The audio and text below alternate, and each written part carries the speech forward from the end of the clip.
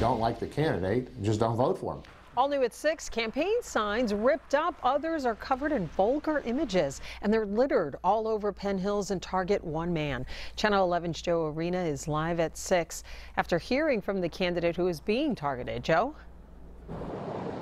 Yeah, Lisa, you know, usually candidates running for office spend the remaining days of their campaign running for office, talking to voters, trying to get votes. Unfortunately for Councilman John Petrucci, he spent his last few days cleaning signs like this one and repairing many more just like it.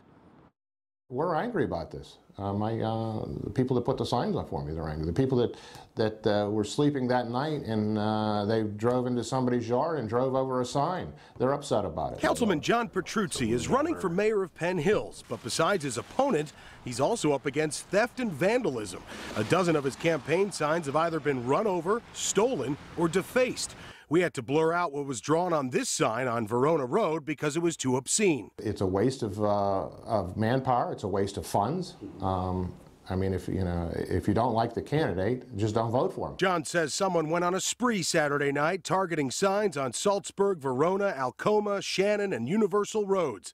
John contacted the Penn Hills Police Department, who are now investigating. If we get some footage of who's possibly removing these signs, then we're going to prosecute them. He called his opponent, Pauline Calabrese, to see if any of her signs have been taken down or vandalized, but got no answer.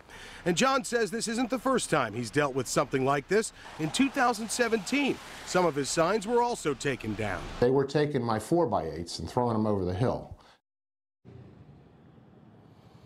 All right, and that hill, John says, was on Rodi Road. Tonight, back live here on Verona Road.